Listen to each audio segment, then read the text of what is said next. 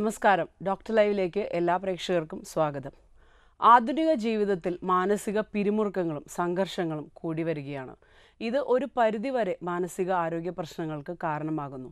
പുതുതലമുറയിലെ മാനസിക ആരോഗ്യ പ്രശ്നങ്ങളും അവയ്ക്കുള്ള പരിഹാരങ്ങളുമാണ് ഇന്ന് ഡോക്ടർ ലൈവിൽ നമ്മൾ ചർച്ച ചെയ്യുന്നത്. ഈ വിഷയത്തെക്കുറിച്ച് നമ്മോട് സംസാരിക്കുന്നത് എറണാകുളം മെഡിക്കൽ ട്രസ്റ്റ് ഹോസ്പിറ്റലിലെ കൺസൾട്ടൻറ്റ് സൈക്യാട്രിസ്റ്റായ ഡോക്ടർ ലിസി ഉമ്മനാണ്. ഡോക്ടർ സ്വാഗതം. ഡോക്ടർ, നമ്മൾ ഒരുപാട് കേൾക്കുന്നതാണ് മാനസിക പിരിമുറുക്കങ്ങളെക്കുറിച്ചും സംഘർഷങ്ങളെക്കുറിച്ചുമെല്ലാം. ശരിക്കും എന്താണ് ഈ ഒരു മാനസിക അസ്വാസ്ഥ്യം എന്ന് പറയുന്ന ഒരു അവസ്ഥ? ഒരു മനുഷ്യൻ്റെ ചിന്തകളിൽ, വികാരങ്ങളിൽ, പ്രവൃത്തികളിൽ എന്തെങ്കിലും താളപ്പിഴ സംഭവിക്കുമ്പോൾ അല്ലെ വ്യതിയാനം സംഭവിക്കുമ്പോഴാണ് മനോരോഗം എന്ന അവസ്ഥയിലേക്ക് എത്തുന്നത്. അപ്പോഴാണ് ഈ പറയുന്ന നമ്മുടെ എല്ലാവിധ ടെൻഷൻസും സ്ട്രെസ്സും ഒക്കെ നമ്മുടെ സ്വാഭാവികമായ സ്വഭാവത്തിൽ നിന്ന് മാറിയുള്ളൊരു സ്വഭാവം കാണിക്കുന്നത്. സാധാരണയിൽ നിന്ന് വ്യത്യസ്തമായിട്ടുള്ള കാഴ്ചപ്പാട് വരും, ചിന്തകൾ മാറിപ്പോവും, ചിന്തിക്കാനുള്ള കപ്പാസിറ്റി അതിനകത്തിലൊരു ഏറ്റക്കുറച്ചിൽ വരും, വികാരങ്ങൾക്ക് വേലിയേറ്റങ്ങളുണ്ടാവും. ചിലപ്പോൾ പെട്ടെന്ന് അമിതമായിട്ട് ദേഷ്യം ഉണ്ടാകാം, അല്ലെങ്കിൽ മൗനമായിട്ട് പോകാം, അല്ലെങ്കിൽ സങ്കടങ്ങൾ, അല്ലെങ്കിൽ സന്തോഷം അമിതമായിട്ട് വരാം. അങ്ങനെ വികാരങ്ങളിലൊരു വേലിയേറ്റം കാണാം. അല്ലെങ്കിൽ പ്രവൃത്തിയിൽ അതിൻ്റെ ഒരു ഫലമായിട്ട് തന്നെ പ്രവൃത്തിയിലും വ്യത്യാസങ്ങൾ കാണാം. അപ്പോൾ ഇത് മൂന്നും കൂടെ ചേർന്ന് വരുമ്പോഴാണ് ഒരു മെൻ്റൽ ഇൽനെസ് അല്ലെങ്കിൽ മനോരോഗം എന്നൊരു കണ്ടീഷനിൽ എത്തുന്നത്. ഇപ്പോൾ ഡോക്ടറിൻ്റെ അടുത്തായാലും ഒരുപാട് പുതിയ തലമുറയിൽ ഒരുപാട് പേര് പലവിധ രോഗങ്ങളായിട്ട് വരുന്നവരുണ്ടാവും. ഏറ്റവും കോമൺ ആയിട്ട് പുതുതലമുറയിൽ കാണുന്ന മാനസിക ആരോഗ്യ രോഗങ്ങൾ എന്തൊക്കെയാണ്? ഇപ്പോൾ ഇന്നലെ നമ്മൾ യുവജനങ്ങളുടെ ഒരു ടോപ്പിക്കായിരുന്നു. കാരണം ഇന്നലെ നമ്മൾ ലോകം മുഴുവനും മാനസിക ആരോഗ്യ ദിനമായിട്ട് ഒബ്സർവ് ചെയ്തൊരു ദിവസമാണ്. അതിലെ മെയിൻ ടോപ്പിക്ക് യുവജനങ്ങളുടെ മാനസികാരോഗ്യ പ്രശ്നങ്ങൾ, യുവജനങ്ങളുടെ മാനസിക ആരോഗ്യത്തെ, അത് ഈ മാറുന്ന ലോകത്തിൽ അതിൽ എന്തുമാത്രം സ്വാധീനം ഉണ്ട് അവരുടെ മാനസിക ആരോഗ്യത്തിന് എന്നുള്ളതിനെ കുറിച്ചായിരുന്നു നമ്മൾ ചർച്ച ചെയ്തത്. അപ്പം പ്രധാനമായിട്ട് യുവജനങ്ങൾക്കുണ്ടാകുന്നൊരു പ്രശ്നമെന്ന് പറഞ്ഞാൽ ബുള്ളിങ്. അതായത് ബുള്ളിങ് പല രീതിയിൽ വരാം. ഇപ്പോൾ സൈബർ ബുള്ളിങ് ആവാം, അല്ലെങ്കിൽ സോഷ്യൽ ബുള്ളിങ് ആവാം, അല്ലെങ്കിൽ വേർബൽ ബുള്ളിങ് ആവാം, ഫിസിക്കൽ ബുള്ളിങ് ആവാം. ഇതാണ് ഒരു പ്രധാന വിഷയം ഇന്നത്തെ കാലഘട്ടത്തിൽ യുവാക്കൾ അല്ലെ യുവതികൾ ഫേസ് ചെയ്യുന്നത്. രണ്ടാമതായിട്ട് എന്തെങ്കിലും ട്രോമ ആവാം, ട്രോമാറ്റിക് ഈവൻറ്റ്സ് ആവാം. ഉദാഹരണത്തിന് എന്തെങ്കിലും സെക്ഷൽ അസോൾട്ട് ആവാം, അല്ലെങ്കിൽ ശാരീരികമായിട്ടുള്ളൊരു പ്രശ്നമാകാം, അല്ലെങ്കിൽ ഉറ്റവരുടെ ആരുടെയെങ്കിലും മരണമോ അങ്ങനത്തെ ഒരു അവസ്ഥയിലേക്ക് വരുന്നതാവാം, അല്ലെങ്കിൽ എന്തെങ്കിലും ശാരീരിക സംബന്ധമായിട്ടുള്ള രോഗങ്ങൾ, വിട്ടുമാറാത്ത എന്തെങ്കിലും മാരകമായിട്ടുള്ള രോഗങ്ങൾ അതുമൂലമുള്ളൊരു പ്രശ്നമാകാം. അല്ലെങ്കിൽ ഇപ്പോൾ നമ്മൾ കണ്ടുവരുന്നൊരു നാച്ചുറൽ കലാമിറ്റി, ഇപ്പോൾ ഉദാഹരണത്തിന് ഇപ്പം നടന്ന ആ ഒരു വെള്ളപ്പൊക്കം, അങ്ങനെ നാച്ചുറൽ കലാമിറ്റീസ് ആവാം, അല്ലെങ്കിൽ മനുഷ്യൻ തന്നെ ഉണ്ടാക്കുന്ന എന്തെങ്കിലും ഡിസാസ്റ്ററിൻ്റെ ഫലമാകാം. അങ്ങനെ ഈ പലതരം ട്രോമ അനുഭവിക്കുന്ന അല്ലെങ്കിൽ അത് വിറ്റ്നസ് ചെയ്യുന്ന യുവജനങ്ങളിലുണ്ടാകുന്ന പ്രശ്നങ്ങൾ. അപ്പോൾ ഇത് കൂടാതെ ഈ പറയുന്ന അഡിക്ഷൻ, ഇതൊക്കെ അതിൽ വരുന്നതല്ലേ? തീർച്ചയായും. അഡിക്ഷൻസ് എന്ന് പറഞ്ഞാൽ പണ്ട് കാലത്ത് അഡിക്ഷൻസ് എന്ന് പറയുന്നത് ഇപ്പോൾ മദ്യത്തിന് അടിമയാകുക, അല്ലെങ്കിൽ മയക്കുമരുന്നിന് അടിമയാകുക എന്നൊക്കെയായിരുന്നു. പക്ഷേ ഇപ്പോഴത്തെ യുവതലമുറയിൽ നമ്മൾ കണ്ടുവരുന്നത് അഡിക്ഷൻസ് ബേസിക്കലി ബിഹേവിയറൽ അഡിക്ഷൻസ് ആണ്. അതായത് സോഷ്യൽ നെറ്റ്വർക്ക് അഡിക്ഷൻ, അതിനകത്ത് വാട്സാപ്പ്, ഫേസ്ബുക്ക്, ഇതൊക്കെ അതിനകത്ത് വരുന്നതാണ്. അതുകൂടാതെ ഗാഡ്ജറ്റ്സിനോടുള്ള അഡിക്ഷൻ, ഇപ്പോൾ സ്മാർട്ട് ഫോൺ അഡിക്ഷൻസ് ആവാം, ഇൻ്റർനെറ്റ് അഡിക്ഷൻസ് ആവാം, അല്ലെങ്കിൽ പോൺ മൂവി അഡിക്ഷൻസ് ആവാം, അല്ലെങ്കിൽ ഏതെങ്കിലും പ്രത്യേക ഭക്ഷണത്തോടുള്ള അഡിക്ഷൻ ആവാം, എക്സസൈസ് വരെ അഡിക്ഷനായിട്ട് മാറാറുണ്ട്. അപ്പോൾ അതും തന്നെ അവനവൻ്റെ ശരീരത്തിൻ്റെ ഘടനയെക്കുറിച്ച് ഓവർ കൺസേൺ ഉള്ളവർ പ്ലാസ്റ്റിക് സർജറിക്ക് അഡിക്ഷൻസ് അങ്ങനെ ഉണ്ടാവാം. അങ്ങനെ ബിഹേവിയറൽ അഡിക്ഷൻസ് ആണ് പണ്ടത്തെ അപേക്ഷിച്ച് ഇപ്പോൾ യുവാക്കൾക്ക് അല്ലെങ്കിൽ യുവതികൾക്ക് കൂടുതലായിട്ട് നമ്മൾ കണ്ടുവരുന്നത്. ഓക്കെ ഡോക്ടർ, ഇപ്പോൾ നേരത്തെ പറയുകയുണ്ടായി സോഷ്യൽ ബുള്ളിങ് അല്ലെങ്കിൽ വെർബൽ ബുള്ളിങ് എന്നൊക്കെ. അതെന്താണെന്ന് കുറച്ചുകൂടി ഒന്ന് വിശദമായിട്ട് പറയാമോ? വെർബൽ ബുള്ളിങ് എന്ന് പറഞ്ഞാൽ ഒരാളിനെ എന്തെങ്കിലും മോശമായിട്ടുള്ള വാക്കുകൾ ഉപയോഗിച്ച് അപമാനിക്കുക, അവരെ ഇൻസൾട്ട് ചെയ്യുക, എന്തെങ്കിലും മോശമായിട്ടുള്ള റിമാർക്സ് അവരെക്കുറിച്ച് പബ്ലിക്കലി മറ്റുള്ളവരുടെ മുന്നിൽ വെച്ച് ആക്ഷേപിക്കുന്ന രീതിയിൽ പറയുക, ഇതൊക്കെയാണ് വെർബൽ ബുള്ളിങ് എന്ന് പറയുന്നത്. നേരെ മറിച്ച് ഫിസിക്കൽ ബുള്ളിങ് എന്ന് പറഞ്ഞാൽ ശാരീരികമായിട്ടുള്ള ഒരു ആക്രമണം, അതിപ്പം മേലുപദ്രവം കൊണ്ടാണ് നമ്മൾ ഫിസിക്കൽ ബുള്ളിങ് എന്ന് ഉദ്ദേശിക്കുന്നത്. പിന്നെ പ്രധാനമായിട്ട് കണ്ടുവരുന്നത് പ്രത്യേകിച്ച് ഈ പറയുന്ന കോളേജുകളിലൊക്കെ ഉണ്ടാകുന്ന റാഗിംഗ്, അതൊക്കെ അതിൽ വരും. കോളേജിൽ ഉണ്ടാകുന്ന അക്രമം എല്ലാം തന്നെ, വയലൻസ്, ഇതെല്ലാം തന്നെ ഫിസിക്കൽ ബുള്ളിങ്ങിനകത്തിൽ വരുന്നതാണ്. പിന്നെ പ്രധാനമായിട്ട് നമ്മൾ കണ്ടുവരുന്നത് സോഷ്യൽ ബുള്ളിങ് ആണ്. അതായത് ഒരു വ്യക്തി ഹത്യ ചെയ്യുക, മോശം കാര്യങ്ങൾ പറഞ്ഞുണ്ടാക്കുക, അപവാദങ്ങൾ പറഞ്ഞു വരുത്തുക, ആ ആളിന് സമൂഹത്തിലുള്ള ആ ഒരു പേരിനെ മോശമായിട്ട് ആക്കുക, ആ റെപ്യൂട്ടേഷനെ ബാധിക്കുന്ന രീതിയിൽ പ്രചരണങ്ങൾ അത് തന്നെ നടത്തുക. ഇതൊക്കെയാണ് സോഷ്യൽ ബുള്ളിങ്. പിന്നെയുള്ളത് സൈബർ ബുള്ളിങ് ആണ്. അതാണ് ഇപ്പോഴത്തെ ഏറ്റവും വലിയൊരു ഇഷ്യൂ ആയിട്ട് മാറിയിരിക്കുന്നത്. അതായത് ഈ സാമൂഹ്യ മീഡിയാസിലൂടെ, സോഷ്യൽ മീഡിയാസിലൂടെ പോസ്റ്റ് അല്ലെങ്കിൽ മെസ്സേജസ്, ടെക്സ്റ്റ്, ഇതൊക്കെ ഒരാളെ അപമാനിക്കുന്ന, ആ ആളുടെ ഒരു വ്യക്തിത്വത്തെ അപമാനിക്കുന്ന, അല്ലെങ്കിൽ മതത്തെ, അല്ലെങ്കിൽ എക്കണോമിക് സ്റ്റേറ്റസ്, അങ്ങനെ ഇത്തരം കാര്യങ്ങളെ അപമാനിക്കുന്ന രീതിയിലുള്ള പോസ്റ്റ്, അർത്ഥം വെച്ചുള്ള മെസ്സേജസ് അയക്കുക, ബ്ലാക്ക് മെയിലിംഗ് നടത്തുക. അതായത് ഫോട്ടോസൊക്കെ എടുത്തിട്ട് ബ്ലാക്ക് മെയിലിംഗ് നടത്തുക, ഫോട്ടോസ് പോസ്റ്റ് ചെയ്ത് അതിന് ബ്ലാക്ക് മെയിലിംഗ്, അത് തന്നെ അങ്ങനെ ബ്ലാക്ക് മെയിലിംഗ് ചെയ്യുക. ഇതൊക്കെ സൈബർ ബുള്ളിങ്ങിനകത്തിൽ വരുന്നതാണ്. ഓക്കെ. അപ്പോൾ അതുപോലെ തന്നെ ഈ പറയുന്ന മറ്റൊരു കാര്യം കൂടി പറഞ്ഞതാണ് ട്രോമയെക്കുറിച്ച്. അതെ. ആ ട്രോമ എങ്ങനെയാണ് ഈ ഒരു മാനസിക ആരോഗ്യ പ്രശ്നങ്ങൾ ഉണ്ടാക്കുന്നതെന്നൊന്ന് പറയാമോ? ട്രോമ എന്ന് പറയുന്നത് അപ്രതീക്ഷിതമായിട്ട് ഒരാളുടെ ജീവിതത്തിലേക്ക് കടന്നു വരുന്നതാണ്. ഉദാഹരണത്തിന് അത് മരണമാകാം, അല്ലെങ്കിൽ നമ്മുടെ ബന്ധുക്കളുടെ ആരുടെയെങ്കിലും ഉറ്റവരുടെ മരണമാകാം, പേരൻസിൻ്റെ മരണമോ അങ്ങനെ എന്തെങ്കിലും ആകാം. രണ്ടാമതായിട്ട് ഇപ്പം സെക്ഷുവൽ അസോൾട്ട്സ്, ഇപ്പം റേപ്പോ അല്ലെങ്കിൽ ഏതെങ്കിലും രീതിയിലുള്ള സെക്ഷുവൽ അസോൾട്ട്സ്, പ്രത്യേകിച്ചും പെൺകുട്ടികൾക്ക് ഇപ്പം ഒരുപാടിടത്ത് നമ്മളത് കേട്ടിട്ടുണ്ടായി. അപ്പം ഇതൊക്കെ പ്രതീക്ഷിക്കാതെ ഉണ്ടാകുന്ന മുറിവുകളാണ്, മനസ്സിനേക്കുന്ന മുറിവുകളാണ്. പിന്നെ ഉള്ളത് ഈ ശാരീരികമായിട്ടുള്ള മുറിവുകൾ. പിന്നെ ഉള്ളത് നാച്ചുറൽ കലാമിറ്റീസ്. ഇപ്പം ഈ അടുത്തിടെ നടന്ന വെള്ളപ്പൊക്കം തന്നെ, ഞാനത് അതന്നെ ഉദ്ദേശിച്ചത്. പലരും പറഞ്ഞു കേട്ടു, പറയുന്ന വീട്ടിൽ വെള്ളം കയറിയത് കഴിഞ്ഞ് പിന്നെ മുതൽ വളരെ മിണ്ടുന്നില്ല, ഡിപ്രഷനാണ് എന്നൊക്കെ പറഞ്ഞു കേട്ടുന്നുണ്ട്. അതുവരെ മാനസികമായിട്ട് പ്രശ്നമൊന്നും ഇല്ലാത്തവർ തന്നെ ഈ ഒരു വെള്ളപ്പൊക്കം വന്ന് കഴിഞ്ഞപ്പോഴത്തേനും ഡിപ്രഷനായിട്ടും മേനിയായിട്ടും അല്ലെങ്കിൽ സൈക്കോസിസ് ആയിട്ടും ഒക്കെയും ഞങ്ങളുടെ അടുത്ത് കടന്നു വരികയുണ്ടായി. അതുവരെ വല്ല ഹെൽത്തി ആയിട്ട് തന്നെ ജീവിച്ചവർക്കാണ് ഈ ഒരു ട്രോമ വന്നു കഴിഞ്ഞപ്പോഴത്തേനും ഇങ്ങനെയൊരു പ്രശ്നത്തിലേക്ക് മാറിയത്. ചുരുക്കി പറഞ്ഞാൽ ട്രോമ ഏത് രീതിയിൽ വേണമെങ്കിലും വരാം. ഏത് രീതിയിൽ വന്നാലും അത് ഒരു മനുഷ്യൻ്റെ മാനസികാവസ്ഥയെ തീർച്ചയായിട്ടും ബാധിക്കുന്ന ഒരു സ്ട്രെസ്സാണ്. ഡോക്ടർ അതുപോലെ തന്നെ പറഞ്ഞാണ് അഡിക്ഷൻ. അതെ. ഇപ്പോഴത്തെ ഒരു കാലഘട്ടത്തിൽ എനിക്ക് തോന്നുന്നു കുട്ടികൾക്ക് എല്ലാവർക്കും വളരെ ദേ ആർ വെരി അഡിക്റ്റഡ്. എന്താ പറയുക, ടാബ്, കമ്പ്യൂട്ടർ, ഗെയിംസ്, അല്ലേ? അതെ. ശരിക്കും അത് ഭയങ്കര ഒരു പ്രശ്നമല്ലേ? തീർച്ചയായിട്ടും. കാരണം കണക്കുകൾ സൂചിപ്പിക്കുന്നത് ഒരു ശരാശരി ഒരാൾ ഏകദേശം ഒരു 100-നും 200-നും ചിലവർ 300 വരെ സമയം ഫോൺ ചെക്ക് ചെയ്യാറുണ്ട്. അത് അഡിക്ഷൻ്റെ ഒരു ലക്ഷണം തന്നെയാണ്. കൂടെ ഫോൺ ചെക്ക് ചെയ്തുകൊണ്ടിരിക്കുന്നത്. ശരിയാണ്, നമ്മൾ മെസ്സേജ് ഉണ്ടോയെന്ന് അറിയാനാണ്, അല്ലെങ്കിൽ എന്തെങ്കിലും അലേർട്ട് ഉണ്ടോയെന്ന് അറിയാനാണ് ചെക്ക് ചെയ്യുന്നത്. എന്നിരുന്നാൽ പോലും ചില ആൾക്കാർക്ക് അത് ചെക്ക് ചെയ്തില്ലെങ്കിൽ അത് വളരെയധികം മനസ്സിന് അസ്വസ്ഥത ഉണ്ടാക്കുന്നു. അത് തന്നെയല്ല, അത് ഉപയോഗിച്ചില്ലെങ്കിൽ, കുറച്ച് നേരത്തേക്ക് ഫോൺ കയ്യിലില്ലെങ്കിൽ പിരിമുറുക്കം ഉണ്ടാകുന്നു, ദേഷ്യം ഉണ്ടാകുന്നു, ചെറിയ കാര്യങ്ങൾക്ക് എന്താ പറയുന്നത്, ഒരു ലോ ഫ്രസ്ട്രേഷൻ ടോളറൻസ് ഉണ്ടാകുന്നു. ഇതൊക്കെ ആ ഗാഡ്ജറ്റിനോടുള്ള ആ ഒരു അഡിക്ഷനാണ് കാണിക്കുന്നത്. അതുപോലെ തന്നെ കുട്ടികൾക്ക്, ചില കുട്ടികളൊക്കെ വീഡിയോ ഗെയിംസിന് അഡിക്ഷൻസ് ആയിട്ട് വരാറുണ്ട്.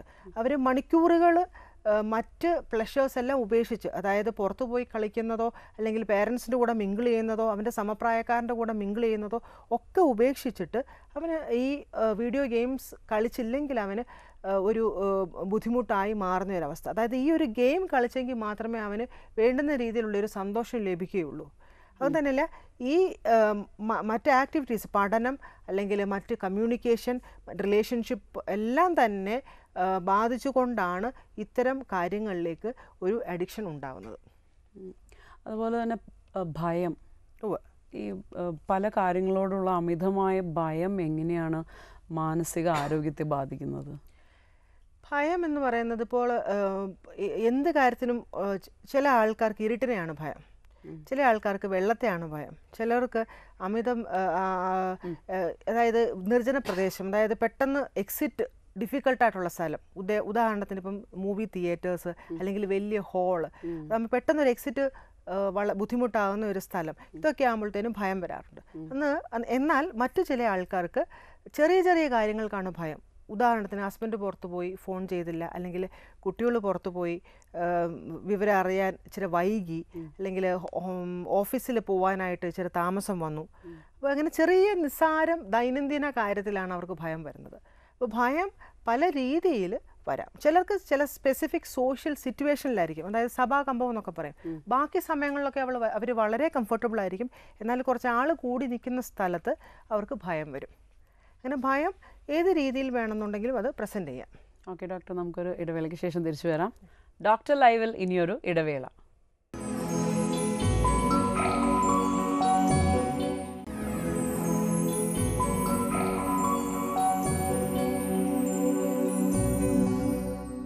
ഡോക്ടർ ലൈഫ് തുടരുന്നു. ഡോക്ടർ, ലഹരി പദാർത്ഥങ്ങളോടുള്ള ഒരു അഡിക്ഷൻ്റെ കാര്യം പറഞ്ഞു. എന്തൊക്കെ ലഹരികളോടാണ് സാധാരണ ഒരു അഡിക്ഷൻ വരാറുള്ളത്? സാധാരണഗതിയിൽ മദ്യത്തോട് അഡിക്ഷൻ വരാം, അതുപോലെ തന്നെ കഞ്ചാവ്, പിന്നെ കൊക്കെയിൻ, ഓപ്പിയോയിഡ്സ്, പിന്നെ ഇത്തരം സാധനങ്ങളോടൊക്കെ ഒരു അഡിക്ഷൻ വരാം. ഇത് കൂടാതെ ഇൻഹലൻസ്, അതായത് spray pains, gum, glue, Fevi bond എന്നൊക്കെ പറഞ്ഞുകൊണ്ട് ഇതൊക്കെ കുട്ടികൾ സാധാരണഗതിയിൽ ഇത് മണപ്പിക്കാറുണ്ട്. അങ്ങനെ അത് മണത്ത് കഴിയുമ്പോൾ അവർക്കൊരു ലഹരിയോടുള്ളൊരു എന്താ പറയുക, അവർക്കൊരു ലഹരി ഉപയോഗിക്കുന്ന അതേ ഒരു അനുഭൂതി ലഭിക്കാറുണ്ട്. അപ്പോൾ ഇൻഹലൻസ് ആയിട്ട് അവർക്ക് ഉപയോഗിക്കാം, അല്ലാതെ ഈ പറഞ്ഞ മാതിരി സബ്സ്റ്റൻസ് ആയിട്ട് യൂസ് ചെയ്യാം. കൂടുതലും നമ്മുടെ ഇടയിൽ കണ്ടുവരുന്ന കുട്ടികൾ അബ്യൂസ് ചെയ്യുന്ന സാധനങ്ങളെന്ന് പറയുന്നത് കഞ്ചാവും അതോടൊപ്പം തന്നെ മദ്യവുമാണ്. പിന്നെ ടുബാക്കോ, സിഗരറ്റായിട്ട്, അങ്ങനെ ഇതിൻ്റെ ടുബാക്കോ തന്നെ അതിൻ്റെ പുകയില അല്ലെങ്കിൽ അതിൻ്റെ പല ഉൽപ്പന്നങ്ങളായിട്ട് അബ്യൂസ് ചെയ്ത് കണ്ടുവരാറുണ്ട്. പലർക്കും ഒരു സംശയമുണ്ടല്ലോ, ഇപ്പോൾ ലഹരി പദാർത്ഥങ്ങളുടെ അഡിക്ഷനൊക്കെ വരുമ്പോൾ ഡോക്ടറെ കാണിച്ചാൽ അവിടെ കിടത്തി ചികിത്സിക്കേണ്ടി വരുമോ, അതോ നമുക്ക് വീട്ടിൽ പോയി മരുന്ന് കഴിച്ചാൽ മാറുമോ എന്നുള്ളതൊക്കെ. എങ്ങനെയാണ് അതിൻ്റെ ഒരു ചികിത്സാ രീതിയൊക്കെ? ലഹരി ശരിക്കുള്ള ഡിപ്പെൻഡൻസ് ഉണ്ടെന്നുണ്ടെങ്കിൽ തീർച്ചയായിട്ടും അഡ്മിറ്റ് ചെയ്ത് തന്നെ ഉപയോഗിക്കണം. അഡ്മിറ്റ് ചെയ്ത് തന്നെ ചികിത്സിക്കണം. കാരണം എന്താണെന്ന് വെച്ചാൽ, ഇപ്പോൾ ലഹരി ഉപയോഗിക്കാൻ വ്യഗ്രതയുള്ള ഒരാൾ നമ്മളിപ്പോൾ OP ബേസിസിൽ ഹാൻഡിൽ ചെയ്താൽ നമ്മൾ ട്രീറ്റ്മെൻറ്റ് ഇഫക്റ്റീവ് ആകാനുള്ള സാധ്യത കുറവായിരിക്കും. അതിൻ്റെ റീസൺ എന്താണെന്ന് വെച്ചാൽ, നമ്മൾ പറഞ്ഞു വിടും, അല്ലെങ്കിൽ അതിൻ്റെ മരുന്ന് ആവശ്യമാണെങ്കിൽ മരുന്ന് കൊടുത്തു വിടും. പക്ഷേ വീണ്ടും അവരിത് ആക്സസിബിലിറ്റി ഉള്ളൊരു സ്ഥലത്തോട്ടാണ് പോകുന്നത്. അപ്പോൾ അവർക്ക് ആ ഒരു ചിന്തയെ മറികടക്കാനായിട്ടുള്ളൊരു സമയം ലഭിക്കുന്നതിന് മുമ്പേ, അല്ലെങ്കിൽ അവരുടെ ബ്രെയിൻ, അവരുടെ മനസ്സ് എല്ലാം തന്നെ ഇത്തരം ലഹരി വസ്തു ഉപയോഗിക്കുന്നതിനോട് വിട പറയുന്നതിന്, അതൊന്ന് പ്രിപ്പയർ ചെയ്ത് വരുന്നതിന് മുന്നേ തന്നെ ഇത്തരം സാധനങ്ങൾ ആക്സസിബിൾ ആണെന്നുണ്ടെങ്കിൽ ആ ട്രീറ്റ്മെൻറ്റ് പലപ്പോഴും ശരിയാകാതെ വരാറുണ്ട്. പിന്നെ ചില ആൾക്കാർക്ക് ഡിപ്പെൻഡൻസ് കാണത്തില്ല, അവർക്ക് ജസ്റ്റ് ഒരു യൂസേ കാണത്തുള്ളൂ. അപ്പം യൂസ് ഉള്ളവർ, ഉദാഹരണത്തിന് ഇപ്പം 2-3 സിഗരറ്റ്സ് വലിക്കുന്നവർ, അല്ലെങ്കിൽ വല്ലപ്പോഴും മാത്രം ഉപയോഗിക്കുന്നവർക്ക് പോലും ചിലപ്പോൾ ട്രീറ്റ്മെൻറ്റ് ആവശ്യമാണ് എന്നും പറഞ്ഞുകൊണ്ട് വരാറുണ്ട്. കാരണം അത് സ്ഥിരമായി കഴിഞ്ഞാൽ വീണ്ടും അതൊരു ഡിപ്പെൻഡൻസ് സ്റ്റേറ്റിലേക്ക് പോകും. അപ്പോൾ അങ്ങനെയുള്ള ആൾക്കാർക്ക്, അതായത് ഡിപ്പെൻഡൻസ് ഇല്ലാത്ത ആൾക്കാർക്ക് ഒരു പക്ഷേ അവരുടെ മോട്ടിവേഷനൊക്കെ വളരെ നല്ലതാണെന്നുണ്ടെങ്കിൽ OP ബേസിസിൽ ഹാൻഡിൽ ചെയ്യാൻ പറ്റും. ഓക്കെ ഡോക്ടർ, നമുക്കൊരു കോളർ വെയിറ്റ് ചെയ്യുന്നുണ്ട്. ഓക്കെ, ഹലോ, ഡോക്ടർ ലൈവ് ആണ്. ആരാ വിളിക്കുന്നേ? ഹലോ, ആരാ വിളിക്കുന്നേ? എൻ്റെ പേര് ജലാൽ. ഡോക്ടറോട് ചോദിച്ചോളൂ. ഹലോ, ചോദിച്ചോളൂ. ഹലോ, ഞാനിങ്ങ് മാഹിന്ന് വിളിക്കുന്ന ജലാൽ എന്ന പേര്. പിന്നെ ഹലോ, ചോദിച്ചോളൂ. ഡോക്ടർ കേൾക്കുന്നുണ്ട്, ചോദിച്ചോളൂ. കുട്ടി, എന്റെ മകൾക്ക് വേണ്ടിയാ ചോദിക്കുന്നത്.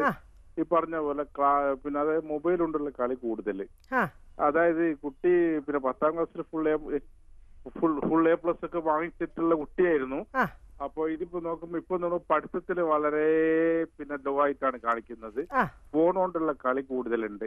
അപ്പൊ പെട്ടെന്ന് നമ്മൾ ഫോണ് അവിടെ വെക്കുക, ഫോൺ ഉപയോഗിക്കണ്ടെന്നൊക്കെ പറയുമ്പോ ദേഷ്യം പിടിക്കുക. എന്താ അത് സംഭവം? അങ്ങനെ ഒരു പഠിത്തത്തെ ശ്രദ്ധിക്കുന്നില്ല. അത് ഫോണിൻ്റെ ഒരു അഡിക്ഷൻ പോലെയാണ് തോന്നുന്നത്. കാരണം അങ്ങനെയുള്ള കുട്ടികളാണ് ഇത് കൂടുതൽ സമയം ഉപയോഗിക്കാനായിട്ട് താല്പര്യപ്പെടുന്നതും അത് കിട്ടാതെ വരുമ്പോൾ ദേഷ്യമായിട്ടും അല്ലെങ്കിൽ മറ്റ് മൂഡ് സിംറ്റംസുമായിട്ടും ഒക്കെ അത് പ്രകടമാക്കുന്നത്. താങ്കൾ പറഞ്ഞത് വളരെ ശരിയാണ്. കാര്യം എന്താണെന്ന് വെച്ചാൽ, അമിതമായിട്ടുള്ള ഫോൺ ഉപയോഗം അല്ലെ ഇത്തരം ബിഹേവിയറൽ അഡിക്ഷൻ ഉണ്ടെന്നുണ്ടെങ്കിൽ കുഞ്ഞുങ്ങളുടെ അറ്റൻഷൻ സ്പാൻ കുറഞ്ഞു പോകും, അവരുടെ കോൺസെൻട്രേഷൻ ചെയ്യാനുള്ള ഒരു എബിലിറ്റി കുറഞ്ഞു വരും. തൽഫലമായിട്ട് അവർക്ക് അക്കാഡമിക്കലി വളരെ മോശമായിട്ട് പുറകോട്ട് പോകാനുള്ള സാധ്യതയും വളരെ കൂടുതലാണ്. അതുകൊണ്ട് ഇത്തരം ബിഹേവിയറൽ അഡിക്ഷൻ ഹാൻഡിൽ ചെയ്യുന്ന ഡോക്ടറെ കാണിച്ച് അതിന് വേണ്ടുന്നൊരു പരിഹാരം തേടുകയാണ് വേണ്ടത്.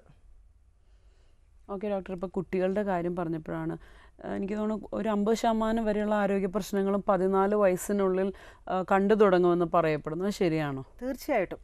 ഒരു 50% മാനസിക രോഗങ്ങൾ എല്ലാം തന്നെ 14 ഇയേഴ്സിന് മുന്നേ പ്രത്യക്ഷപ്പെടാറുണ്ട്.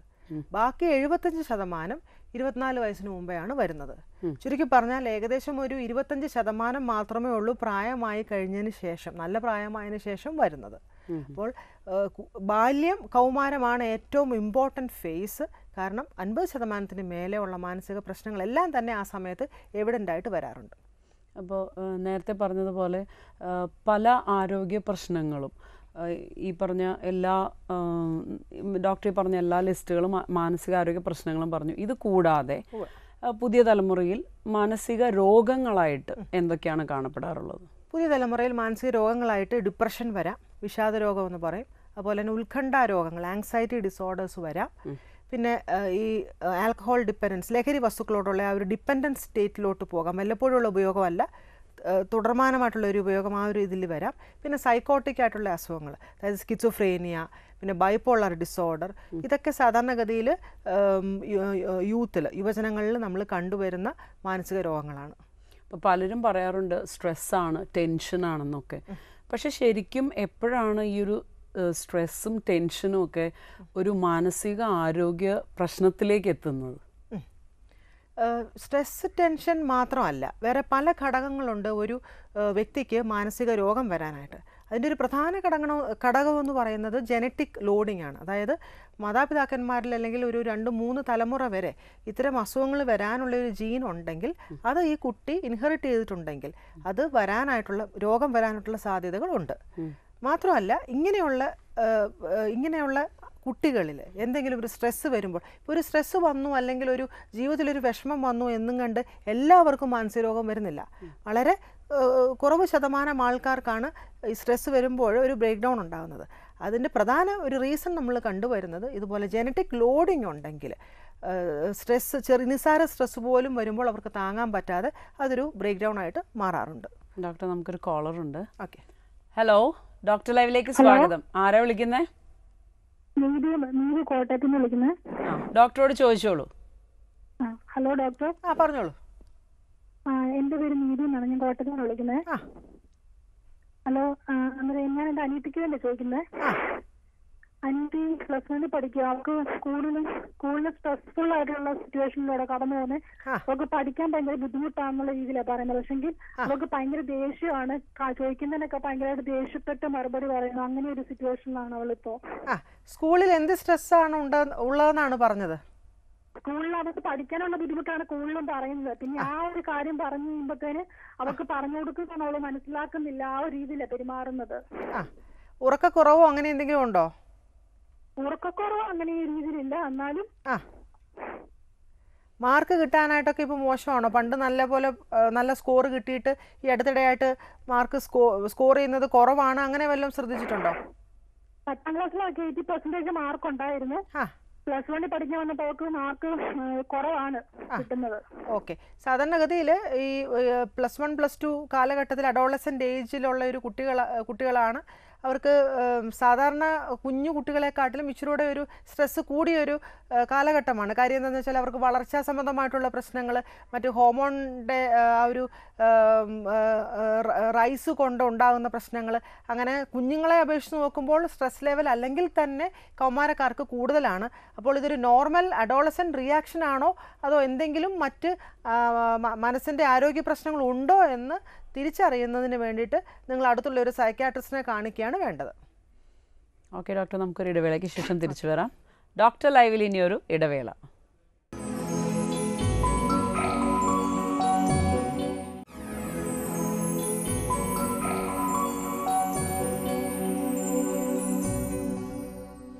ഡോക്ടർ ലൈവ് തുടരുന്നു. ഡോക്ടർ, ഇപ്പം നേരത്തെ പറയുകയുണ്ടായി ഡിപ്രഷനെ പറ്റി. ശരിക്കും എങ്ങനെയാണ് ഈ ഒരു ഡിപ്രഷൻ എന്ന് പറയുന്ന ഒരു അവസ്ഥയിലേക്ക് എത്തുന്നത്? ഡിപ്രഷൻ എന്ന് പറയുന്നത് ഇപ്പം നമുക്കൊരു വിഷമം വന്നു, അല്ലെങ്കിൽ നമ്മൾ എന്തെങ്കിലും ഒരു കാര്യത്തിന് നമുക്ക് സങ്കടം വന്നു, അതിനെ നമുക്ക് ഒരിക്കലും ഡിപ്രഷൻ എന്ന് പറയാൻ പറ്റത്തില്ല. ഡിപ്രഷൻ എന്ന് പറയുന്നത് അടുപ്പിച്ചൊരു 2 ആഴ്ചയിലേറെയായിട്ട് നിരന്തരമായിട്ട് ദുഃഖം വരിക. അതായത് എപ്പോഴും എന്ത് ചെയ്താലും ഒരു ആക്ടിവിറ്റീസും നമുക്ക് സന്തോഷം തരുന്നില്ല. കഠിനമായിട്ടുള്ള ദുഃഖം, പിന്നെ ശാരീരികമായിട്ട് ക്ഷീണം, അമിത ക്ഷീണം, പിന്നെ ഒന്നും ചെയ്യാൻ താല്പര്യമില്ലായ്മ. ഇപ്പോൾ ജോലി ചെയ്യുന്ന ആൾക്കാർക്കാണെങ്കിൽ അത് ചെയ്യാനായിട്ട് താല്പര്യമില്ല, കുട്ടികളുടെ കാര്യം നോക്കാനാണെങ്കിൽ അല്ലെങ്കിൽ ഫാമിലി റൺ ചെയ്യുന്ന കാര്യമാണെങ്കിൽ അത് ചെയ്യാൻ താല്പര്യമില്ല.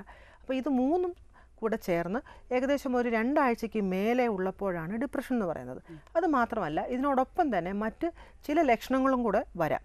ഉദാഹരണത്തിന് ഉറക്കക്കുറവ്, അല്ലെങ്കിൽ ചിലപ്പോൾ അമിതമായിട്ട് ഉറങ്ങുക, അല്ലെങ്കിൽ വിശപ്പ് കുറവ്, അമിതമായിട്ട് ഭക്ഷണം കഴിക്കുക, അല്ലെങ്കിൽ ലൈംഗിക കാര്യങ്ങളിൽ താല്പര്യക്കുറവ്, സ്വയമായിട്ട് നെഗറ്റീവായിട്ട് ചിന്തിക്കുക, അതായത് എന്നെ ഒന്നിനും കൊള്ളുകയില്ല, ഞാൻ മറ്റുള്ളവർക്കൊരു ഭാരമാണ്, ഞാൻ വീട്ടുകാരെ ബുദ്ധിമുട്ടിക്കുകയാണ്, ഇങ്ങനെ ജീവിച്ചിട്ട് അർത്ഥമില്ല, ഇതിൽ ഭേദം മരിക്കുകയാണ്. ഇത് കൂടിക്കഴിയുമ്പോഴാണ് സ്വയം എന്തെങ്കിലും ചെയ്ത് കളയാം എന്നുള്ളൊരു ചിന്ത, ആത്മഹത്യാ ചിന്തകളൊക്കെ വരുന്നത്. ഡിപ്രഷൻ ആണോ ആത്മഹത്യയിലേക്ക് നയിക്കുന്നത്? Depression one of the major reasons ആണ് ആത്മഹത്യയിലേക്ക് നയിക്കുന്നത്. പക്ഷേ ഇത് മാത്രമല്ല, മറ്റ് ചില കാരണങ്ങൾ കൂടിയുണ്ട്. ഞാൻ മുന്നേ സൂചിപ്പിച്ച മാതിരി ഇപ്പോൾ യുവജനങ്ങളുടെ പ്രശ്നങ്ങളായിട്ട് പറഞ്ഞു, ബുള്ളിങ്, ഇപ്പോൾ സൈബർ ബുള്ളിങ്, അത് ആത്മഹത്യയിലേക്ക് നയിക്കപ്പെട്ട ഒരുപാട് ഇൻസിഡൻസസ് നമ്മുടെ ചുറ്റും തന്നെയുണ്ട്. അതുപോലെ തന്നെ ട്രോമാസ്, ഇപ്പോൾ സെക്ഷുവൽ അസോൾട്ട്, അതിനുശേഷം ആത്മഹത്യാ ശ്രമങ്ങളും അല്ലെങ്കിൽ ആത്മഹത്യ ചെയ്തവരുമായിട്ടുള്ള ഒരുപാട് കണക്കുകൾ നമ്മുടെ മുന്നിൽ തന്നെ ഉണ്ട്. അതുപോലെ തന്നെ നമ്മുടെ ഉറ്റവർ നഷ്ടപ്പെടുക, അപ്പോൾ അതങ്ങോട്ട് സഹിക്കാൻ പറ്റാതെ എന്തെങ്കിലും ഇത്തരം കടുംകൈകൾ ചെയ്ത് കളയാനുള്ളൊരു വ്യഗ്രത. അതുപോലെ ലഹരി ഉപയോഗം, അമിത ലഹരി ഉപയോഗം കാരണം ആത്മഹത്യയുടെ ഇൻസിഡൻസസ് വളരെ കൂടുതലാണ്. അതുപോലെ തന്നെ സോഷ്യൽ റെപ്യൂട്ടേഷൻ നഷ്ടപ്പെടുത്തുക, അതും ആ സോഷ്യൽ ബുള്ളിങ്ങിനകത്തിൽ വരുന്നതാണ്. സോഷ്യൽ റെപ്യൂട്ടേഷൻ നഷ്ടപ്പെട്ട് കഴിയുമ്പോൾ ഇത്തരം ചിന്തകൾ ഒരു മനുഷ്യനെ അലട്ടുക. അതുപോലെ തന്നെ സാധാരണഗതിയിൽ പുരുഷന്മാരെക്കാട്ടിലും സ്ത്രീകൾക്ക് ആത്മഹത്യയുടെ റിസ്ക് ഇച്ചിരി കൂടുതലുണ്ട്. മാത്രമല്ല മെൻ്റൽ ഇൽനെസ്, ഇപ്പോൾ ഡിപ്രഷൻ അല്ലെങ്കിൽ മറ്റ് മാനസിക രോഗങ്ങൾ ഉള്ള ആൾക്കാർക്ക്, ഇപ്പോൾ വ്യക്തിത്വ വൈകല്യങ്ങൾ, ഇപ്പം ബോർഡർ ലൈൻ പേഴ്സണാലിറ്റി അല്ലെങ്കിൽ ഇമോഷണലി അൺസ്റ്റേബിൾ പേഴ്സണാലിറ്റി എന്ന് പറയുന്ന ചില വ്യക്തിത്വങ്ങളുള്ളവർക്ക് ആത്മഹത്യ ചെയ്യാനുള്ള ഒരു ടെൻഡൻസി കൂടുതലാണ്. അതുപോലെ തന്നെ ലോ സോഷ്യോ എക്കണോമിക് സ്റ്റേറ്റസ് എന്ന് വരുന്നവർ, വിദ്യാഭ്യാസം കുറവുണ്ടെങ്കിൽ, ഇതൊക്കെ ഒരുപാട് സോഷ്യൽ ആക്ടിവിറ്റീസിൽ ഇൻവോൾവ് ചെയ്യാത്തവർ, സോഷ്യൽ കമ്മ്യൂണിക്കേഷൻ കുറവ്, അതായത് കണക്ഷൻസ് കുറവ്, സപ്പോർട്ട് സിസ്റ്റം കുറവുള്ളവർ ഒക്കെ ആത്മഹത്യ ചെയ്യാനുള്ള ഒരു റിസ്ക് അവർക്ക് മറ്റുള്ളവരെ അപേക്ഷിച്ച് കൂടുതലാണ്. ഇപ്പോൾ ഡോക്ടർ, ഇപ്പോൾ ഒരുപാട് മാനസിക പ്രശ്നങ്ങളും ഒക്കെ അഭിമുഖീകരിക്കുകയാണ് നമ്മുടെ പുതിയ തലമുറ. അപ്പോൾ ഈ ഒരു പ്രശ്നങ്ങൾ പരിഹരിക്കാനായിട്ട് നമുക്ക് എന്ത് ചെയ്യാൻ സാധിക്കും? നമുക്ക് എല്ലാവർക്കും അറിയാവുന്നൊരു കാര്യമാണ്, നമ്മുടെ തലമുറയെ അല്ലെങ്കിൽ നമ്മുടെ യൂത്തിനെ അവർക്ക് വേണ്ടുന്ന രീതിയിലുള്ളൊരു സപ്പോർട്ട് കൊടുത്ത് ഗൈഡൻസ് കൊടുത്ത് അവരെ ആ ലെവലിൽ നമ്മൾ ട്രെയിൻ ചെയ്ത് കൊണ്ടുവരുവാണെങ്കിൽ അവർക്ക് തീർച്ചയായിട്ടും ഫലപ്രദമായിട്ടുള്ളൊരു ലൈഫ് ലീഡ് ചെയ്യാനായിട്ട് സാധിക്കും. അപ്പോൾ അത് അച്ചീവ് ചെയ്യണമെന്നുണ്ടെങ്കിൽ നമ്മൾ ശ്രദ്ധിക്കേണ്ടത് ഇത്തരം കുട്ടികൾക്ക് ജീവിതത്തിൻ്റെ പ്രശ്നങ്ങളെ നേരിടാനുള്ള ഒരു ത്രാണി അല്ലെങ്കിൽ കോപ്പിംഗ് സ്കിൽസ് അവർക്കുണ്ടോ എന്നുള്ളതാണ്. അപ്പോൾ അതില്ലെങ്കിൽ അത് ബിൽഡപ്പ് ചെയ്യാനുള്ള മാർഗ്ഗമാണ് നമ്മൾ പ്രധാനമായിട്ട് നോക്കേണ്ടത്. അതിന് മുന്നേ തന്നെ നമ്മൾ ശ്രദ്ധിക്കേണ്ടത്, ഇപ്പോൾ ഒരു കുട്ടി നമ്മുടെ അടുത്ത് വന്നു അല്ലെങ്കിൽ നമ്മുടെ സമൂഹത്തിലുള്ള യുവജനങ്ങൾ അവർക്ക് എന്തെങ്കിലും മാനസിക പ്രശ്നങ്ങൾ വരാനുള്ള റിസ്ക് ഉണ്ടോ എന്ന് നമ്മൾ അസസ് ചെയ്യേണ്ട കാര്യമുണ്ട്. ഞാൻ മുന്നേ പറഞ്ഞ മാതിരി ഇപ്പോൾ എന്തെങ്കിലും ഒരു ഇഷ്യൂ വന്നു അല്ലെങ്കിൽ ഒരു ട്രോമ വന്നു അല്ലെങ്കിൽ ഒരു ബുദ്ധിമുട്ട് വന്നു, അവർക്ക് എല്ലാവർക്കും തന്നെ മാനസിക രോഗം വരണമെന്നൊന്നുമില്ല. അപ്പോൾ ചില ഒരു പ്രപ്പോർഷൻ ആൾക്കാർക്കാണ് ഇത് വരുന്നത്. അപ്പോൾ ആർക്കൊക്കെയാണ് റിസ്ക് ഉള്ളത്, ആ ആളിന് സബ്സ്റ്റൻസ് യൂസ് ഉണ്ടോ അല്ലെങ്കിൽ മെൻ്റൽ ഇൽനെസ് വരാനുള്ള ഒരു സാധ്യതയുണ്ടോ, അല്ലെങ്കിൽ അവരുടെ സാഹചര്യങ്ങൾ എങ്ങനെയാണ്, അവരുടെ എക്കണോമിക് സ്റ്റേറ്റസ് എങ്ങനെയാണ്, അവർക്കുള്ള അവസരങ്ങൾ എന്തൊക്കെയാണ്, അല്ലെങ്കിൽ അവരുടെ റിലേഷൻഷിപ്പ് എങ്ങനെയാണ്, അവർക്ക് എന്തെങ്കിലും ഒരു ബുദ്ധിമുട്ട് വരുമ്പോൾ ഒന്ന് ചാരാൻ ആരെങ്കിലും ഉണ്ടോ, ഒന്ന് ആശ്രയിക്കാൻ ആരെങ്കിലും ഉണ്ടോ, അവർക്ക് കിട്ടുന്ന സർവീസസ് എന്തൊക്കെയാണ്, അവർക്ക് മെൻ്റൽ ഹെൽത്ത് സർവീസസ് കിട്ടുന്നുണ്ടോ, ഇതൊക്കെ നമ്മളൊന്ന് പരിശോധിക്കേണ്ടത് ആവശ്യമാണ്. അപ്പോൾ ഇതൊക്കെ ഇല്ലെങ്കിൽ അത് എങ്ങനെ വരുത്താം എന്നുള്ളതാണ് ആദ്യമേ നമ്മൾ നോക്കേണ്ടത്. അതായത് എപ്പോഴും നമ്മൾ പറയും പ്രിവെൻഷനാണ് ഏറ്റവും നല്ല മെത്തേഡ്. ഒരു അസുഖം വന്നു, അത് മൂർച്ഛിച്ചു, പിന്നെ ചികിത്സ എടുക്കുന്നതിൽ നല്ലേ അതിനെ വരുത്താതിരിക്കാൻ എന്താണ് മാർഗം, അതാണ് ആദ്യം നമ്മൾ നോക്കേണ്ടത്. പിന്നെ ഉള്ളത് നമ്മൾ എന്തൊക്കെ സ്റ്റെപ്സ് എടുത്തെന്ന് പറഞ്ഞാലും ഒരു ചെറിയ ശതമാനം ആൾക്കാർക്ക് മെൻ്റൽ ഇൽനെസ് വരാം. അപ്പോൾ വന്നു കഴിയുമ്പോൾ അടുത്ത ഘട്ടം നമ്മൾ ചെയ്യേണ്ടത് ഏർലി ഇൻ്റർവെൻഷനാണ്. അതായത് എത്രയും നേരത്തെ അത് കണ്ടുപിടിക്കുക, അതിനുള്ള മാർഗ്ഗമാണ് നമ്മൾ നോക്കേണ്ടത്. അല്ലാതെ അത് മൂർച്ഛിച്ച് അവരുടെ ആ പേഴ്സണാലിറ്റി തന്നെ മാറിപ്പോയി അല്ലെങ്കിൽ അവരുടെ ഫങ്ഷണൽ ലെവൽ, അവരുടെ പ്രൊഡക്ടിവിറ്റി ഒക്കെ സീറോ ആയി അല്ലെങ്കിൽ അതിനെക്കാട്ടും നെഗറ്റീവ് ഒരു അവസ്ഥയിലേക്ക് പോകുന്നത് വരെ അല്ലെങ്കിൽ മൂർച്ഛിക്കുന്നത് വരെ നമ്മൾ നോക്കി നിൽക്കാതെ അതിനെ എങ്ങനെയാണ് ഏർലി ആയിട്ട് ഇൻ്റർവെൻഷൻ ചെയ്യാനുള്ളതെന്നാണ് നമ്മൾ നോക്കേണ്ടത്. ഡോക്ടർ എൻ്റെ സമയം ഇവിടെ പൂർണ്ണമാവുകയാണ്. അപ്പോൾ ഇത്രയും നേരം മാനസിക ആരോഗ്യ പ്രശ്നങ്ങളെക്കുറിച്ച് ഞങ്ങളോട് സംസാരിച്ചതിന് ഒരുപാട് നന്ദി. ഇന്നത്തെ ഡോക്ടർ ലൈവ് ഇവിടെ പൂർണ്ണമാകുന്നു. മറ്റൊരു ചർച്ചാ വിഷയവുമായി വീണ്ടും കാണാം.